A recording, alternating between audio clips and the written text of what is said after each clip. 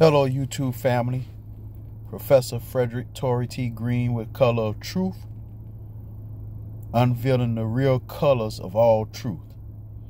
Well, today I'd like to give congratulations to Raphael, Dr. Raphael, or Reverend Raphael Warnock, representing Savannah, Georgia, the pastor of Ebenezer Baptist Church in Atlanta.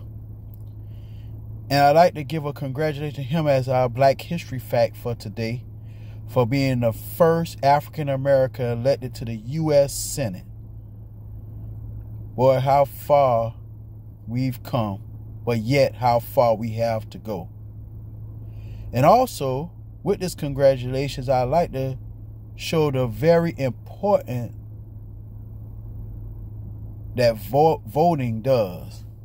See, a lot of people have what you call voter apathy, but this shows that when people come out to the polls and exercise their constitutional rights, that the vote does have power.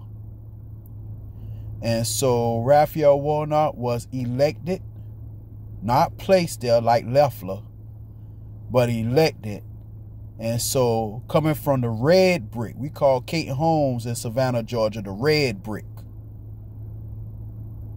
And I don't have to tell you much more about Raphael Warnock. He's all in the news. John Lewis said that the most powerful weapon, nonviolent weapon that we have is our vote. So for those of you that have voter apathy and think that voting does not matter, hopefully this changes your mind to show you how important voting really is. So, unveiling the real color of truth, I present to you all Reverend Raphael Warnock, the first African American elected to the U.S. Senate in the South. Color of Truth.